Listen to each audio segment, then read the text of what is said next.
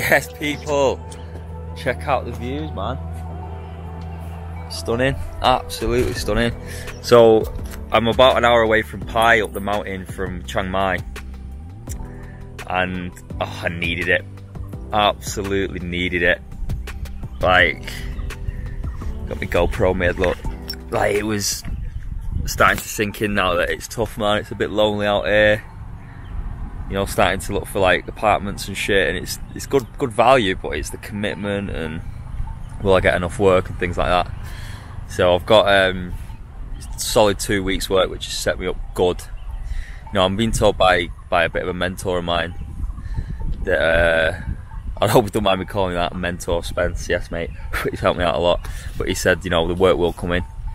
And so yeah, I just needed to get out of the city, man. And that ride was beautiful. You can see why my dad used to ride so much. Just beautiful, mate. So yeah, about an hour away. And I'll check back up when I get up there, man.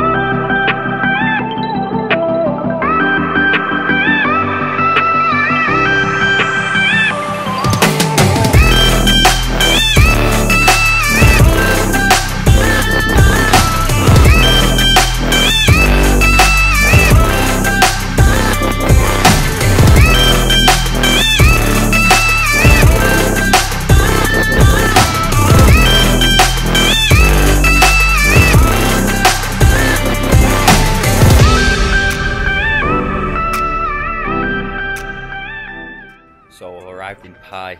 It's a cool little hippie village in the mountains, man. The night markets are just setting up. I'm gonna come back and eat some food a little bit later. But I already feel much better, man. It's just a lot more peaceful, quiet, and it's nice to be out of the city, like I said before. Just gonna enjoy a little holiday, and then I've got work again next week for 1 whole week. We'll see how I feel. If I still feel like I want to move on, then I will. Otherwise, I'm gonna stick it out, look again at an apartment.